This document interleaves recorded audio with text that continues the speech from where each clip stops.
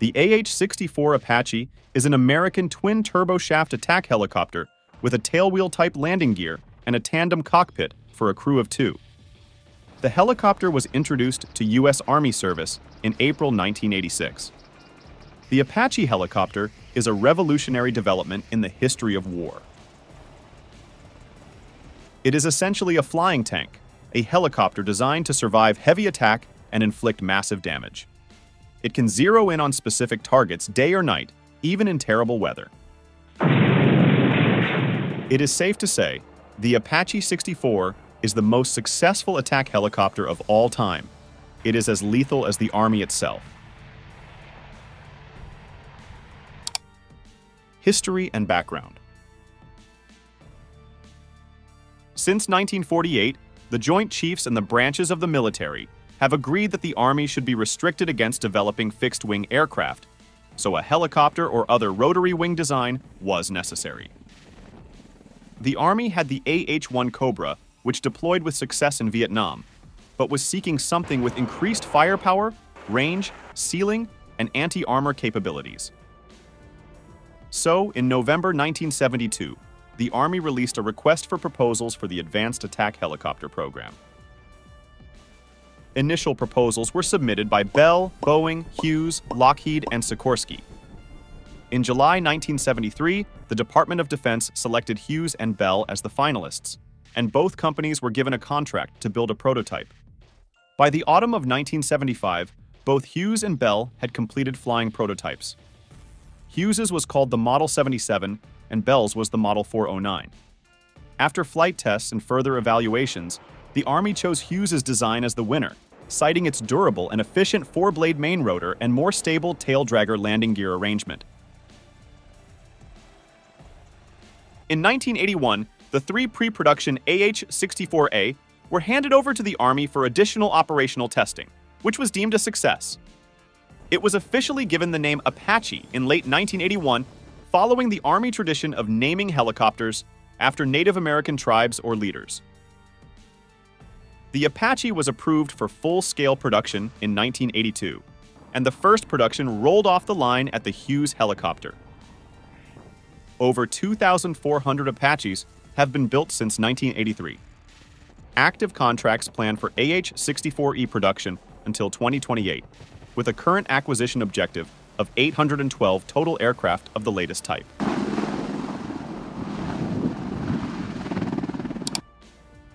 Design features and capabilities. The AH-64 Apache is 15 feet 3 inches to the top of the radar dome and has a 48-foot main rotor diameter. It has a ready-to-fly weight of 17,650 pounds and a maximum takeoff weight of 23,000 pounds. The Army's Acquisition Support Center says the maximum gross weight is 20,260 pounds. It has a 4-blade main rotor and a 4-blade tail rotor. The crew sits in tandem, with the pilot sitting behind and above the co-pilot or gunner. Both crew members are capable of flying the aircraft and performing methods of weapon engagements independently. A useful feature of the AH-64 is its folding, 4-bladed, composite main propeller, which allows Apaches to be loaded and transported in a C-17 Globemaster, C-5 Galaxy, or other military transport aircraft, without the need for disassembly of the helicopter for transport. There are numerous features to protect the crew and increase survivability of the helicopter. The airframe is designed to withstand hits from guns of up to 12.7 mm caliber. Rotor blades can withstand hits from 23 mm guns. A large flat-plate canopy is fitted with Boron armor, and crew members are seated on crash-resistant seats. The Apache Longbow's radar and targeting capability is also a game-changer. This compact, flattened radar dome sits atop the main rotor, gives modern Apache crew the ability to see over obstacles, buildings, trees, and terrain better than nose-mounted radar systems. The radar allows advanced terrain-following capability, so Apaches can safely fly at very low altitudes, even in bad weather or at night. This helps avoid detection by enemy radar or visual observation, and enhances the Army's ability to penetrate enemy defensive networks and effectively strike targets without warning.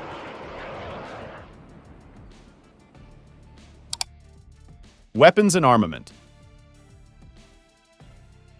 The AH-64 comes with a 30mm automatic Boeing M230 chain gun, is located under the fuselage, which provides a rate of fire of 625 rounds a minute.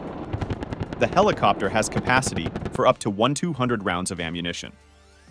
Armament is being tailored, depending on mission requirements.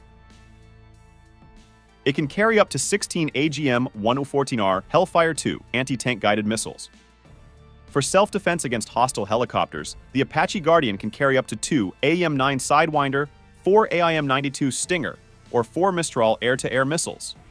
It can also carry 2 AGM-122 sidearm air-to-ground anti-radiation missiles that can target hostile radars. The gunship is often equipped with 19-shot pods with Hydra 70 unguided rockets. The helicopter can carry up to 4 of these pods. This attack helicopter might be fitted with a longbow fire control radar, which is also used on the previous variant. It gives the capability to fire AGM-114R Hellfire II anti-tank guided missiles in fire and forget mode. Without this radar, the Hellfire II missiles are launched in the line-of-sight manner. The radar can detect, classify, and prioritize 12 targets simultaneously and can see through the fog and smoke that foils infrared or TV sensors. Engine and performance. Apaches use 2 General Electric T700 turboshaft engines, initially putting out 1,700 shaft horsepower, increasing with improvements over the years to around 1,890 shaft horsepower for the 701C variant, and the engines being fitted to the most recent AH-64E model produce 2,000 shaft horsepower each. Maximum speed of the first AH-64A was 172 miles per hour in level flight, while the latest version's maximum speed is 188 miles per hour. Cruising speed is 165 miles per hour, and maximum ferry range is 1,178 miles. The helicopter's combat range is 260 nautical miles, or about 300 miles. With a full combat load, a fully fueled Apache can remain airborne and on station for 2.5 hours. The Apache's standard rate of climb varies between 1,600 feet per minute and 1,700 feet per minute, depending on air temperature and density. Its service ceiling similarly varies between 19,400 feet and 21,000 feet, depending on how hot the ambient temperature is. The AH-64 is expected to serve for at least another 20 years, with the Army expecting the helicopter to serve well into the 2040s. The Apache is so good at what it does that it's doubtful if a new helicopter, tiltrotor, or other aircraft type introduced today would bring enough new capabilities to make it worthwhile. Without a doubt, the Apache is one of the best and most dangerous aircraft in the world.